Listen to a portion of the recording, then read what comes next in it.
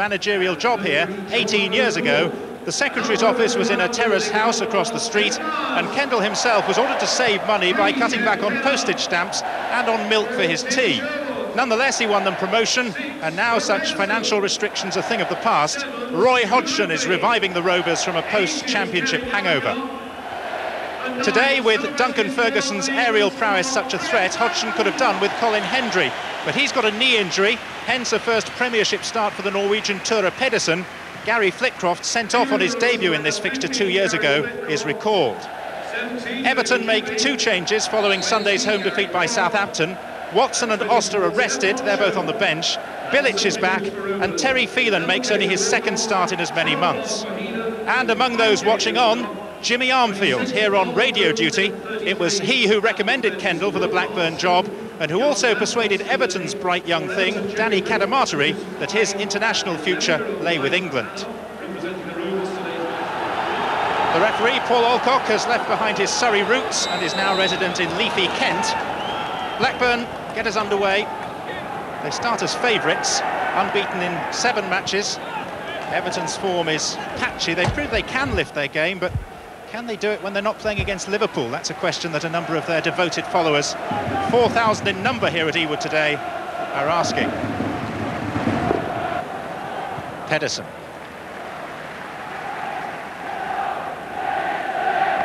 This is a good examination of Ture Pedersen up against Duncan Ferguson. Stewart, here's Ferguson, and Cadamarteri, and Gary Speed! Everton have the lead. And all the elements came together. The aerial power of Ferguson, the touch of Cadamarteri, and the finish from the Welshman, Captain Gary Speed. Played in by Stewart. Blackburn's defence gave so much time and space to Ferguson, and you would always back Speed, especially with a deflection from there. Along with Dennis Bergkamp. And it's Sutton to whom the cross is aimed.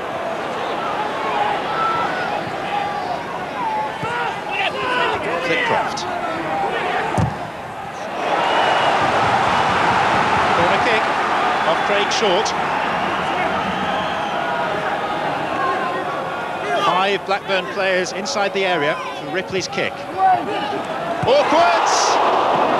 Well, Southall committed himself at the near post, and it nearly crept in at the far. Southall was balked by a defender who was forward. Sherwood to Gallagher, flags up, and the referee's waving play on. Well, the referee's assistant put up his flag, and now it's going to be a free kick, and Craig Short has also manhandled the referee. Now Paul Alcock has got some sorting out to do, because the referee's assistant on this near side definitely raised his flag for offside against Kevin Gallagher, and the referee waved play on, and now there's a free kick right on the edge of the penalty area. It's in a perfect position for the likes of Sutton and Sherwood.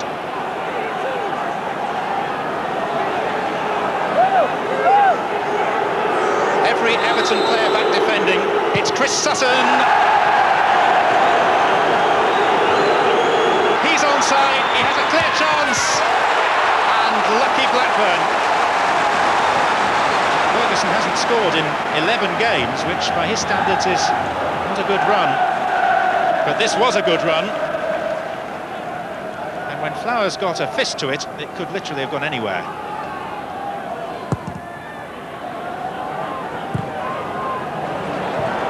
Ripley.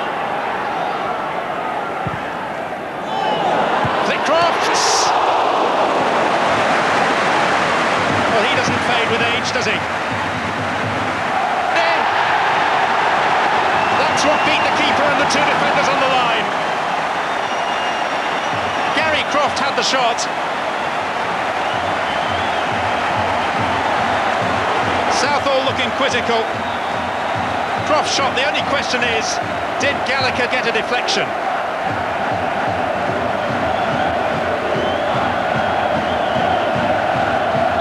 Will be keen to claim it, and on the basis that he's never before scored for Blackburn Rovers, it's going to be hard to take it off him. You take your pick. Rovers' first goal, going on the shot from Gary Croft and deflected by Aaron Gallagher. Croft. Blackburn finishing this period of play much the stronger. Short. Good pass by Oster. McKinley. Now, will Ripley's pace undo Everton? Gallagher's gone speeding through as well. Flitcroft's available. And the referee has decided there was a touch off Graham Stewart, and it's a corner. In fairness, there were not too many protests from Stewart and his colleagues. Ripley's corner. Southall rather miscued the punch. At least he got good distance. All the way back to Ripley. And Flitcroft came off the boot of Short. Well, he's getting closer. He's had a number of shots from that sort of distance. Most of them have zoomed over the bar. That one nearly removed it. Southall could have had no complaints had that beaten him.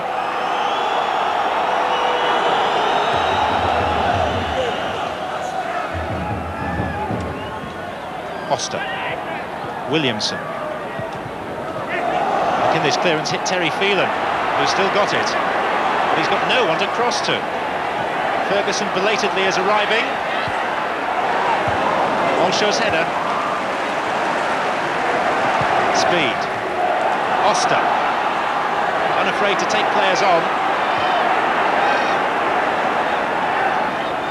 Hinchcliffe, back to Oster. Now Ferguson's waiting for this, there he is! Splendid goal by Everton. Duncan Ferguson has ended a drought of 11 games, and Everton, who've not won a Premiership match away from home for nearly a year, are in front for a second time. Duncan Ferguson.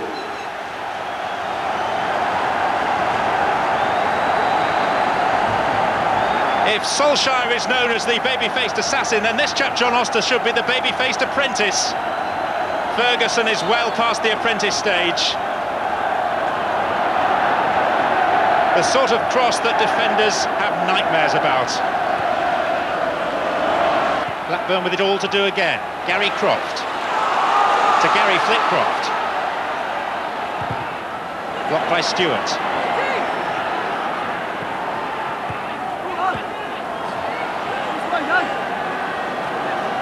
Through the legs of Williamson, this is Croft. Plenty waiting. Sherwood, though, could easily be crowded out. And Ripley! It was Hinchcliffe who got to it. And somehow Craig Short headed it clear. Kenner. Everton live to fight another day. Back to Sutton. And on for Flitcroft. Chose to take it wide. Ripley, 4 in the box. McKinley, well in by speed, and this could work to Everton's advantage. Stewart, Phelan is the man over. Stewart wants it back. Walshaw, he's presented it to Ferguson, and Pedersen has got his defensive colleague out of trouble. It's a good opportunity. Wilcox. Sutton. McKinley. Wilcox. Duff.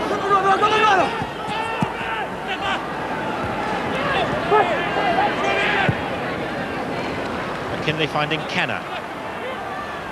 These are sure to be testing times for Everton's defence. Last 10 minutes of play or so. Ripley's cross. Sutton. Oh, and Duff.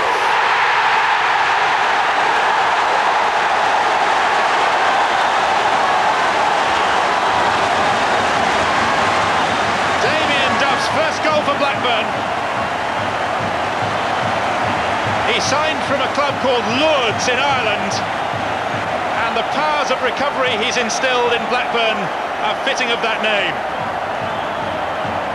Ripley's cross. One can only feel sorry for Southall. That was a wonderful stop, but he was powerless as Duff followed in.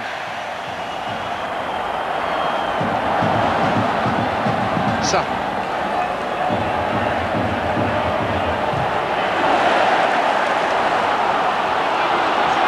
Sutton. Blackburn sensing a winner now. Ripley. Short's header. Sherwood. Gallagher! Well, Gallagher was appealing for the first challenge by Short, that there was a bit of pushing going on. Sherwood. Ripley.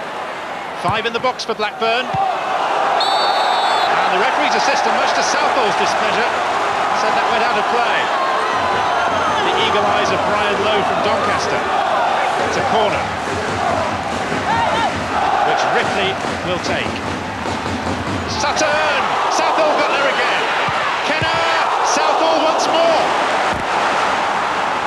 800 appearances in club football and still a remarkable player. A double save. Ripley's kick. Sherwood!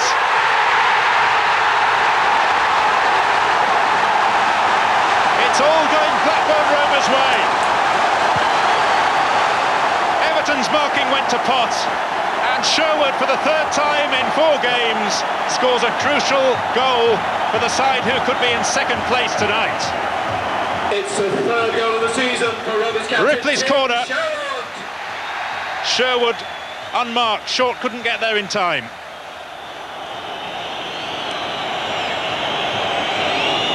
Blackburn go second in the table.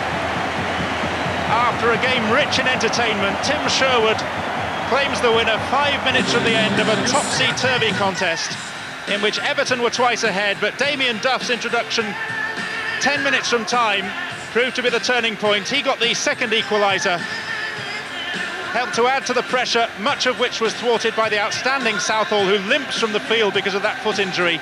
He really shouldn't have played today. And while Blackburn celebrate, for Everton you have to feel sympathy. Usually they travel as well as a pint of real ale. Today they were stout throughout, but may feel bitter at the outcome.